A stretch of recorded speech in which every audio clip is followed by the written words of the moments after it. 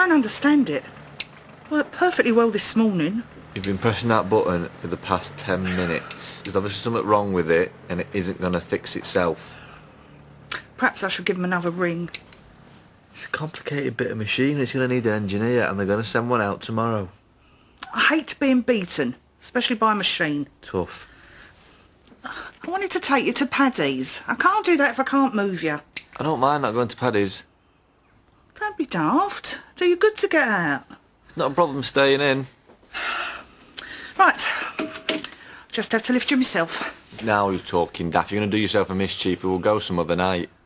No, we're going tonight. Who are you calling? Mind your own. Oh, I feel a bit stupid.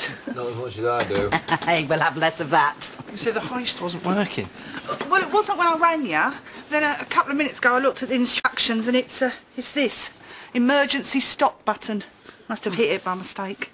Well, at least you'll know what to do if it happens again. Oh, don't worry. There won't be a next time. It's all logged in here. And on my daily checklist. Well, there's so much to get used to, isn't there? Pearl. Pearl. Well, I won't let it beat me. She doesn't like being beaten. Oh, good for you. But it does mean you've had a wasted journey. No, you haven't. I thought once I've got him spruced up, you could help me take him over to your place. I told her not to bother. I can come round another evening. You are coming today. I have made a lemon drizzle cake especially. And that's the signature dish. People have crossed continents to sample it. He's exaggerating. Well, it was a runner-up at the Holland District Show, 2007.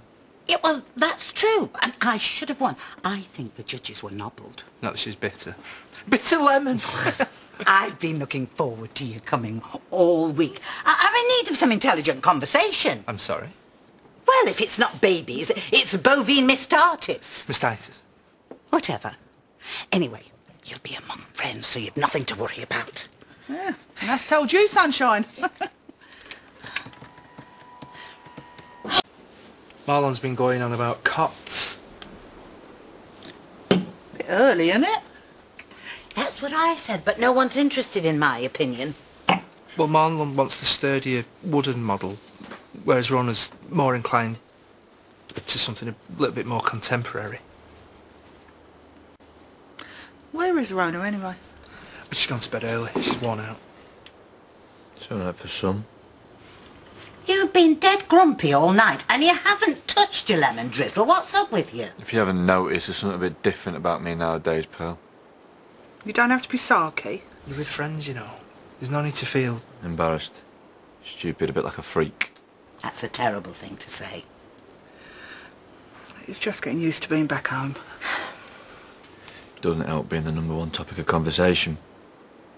Then we'll just ignore you. Let's go back to talking about cots. Fill your boots.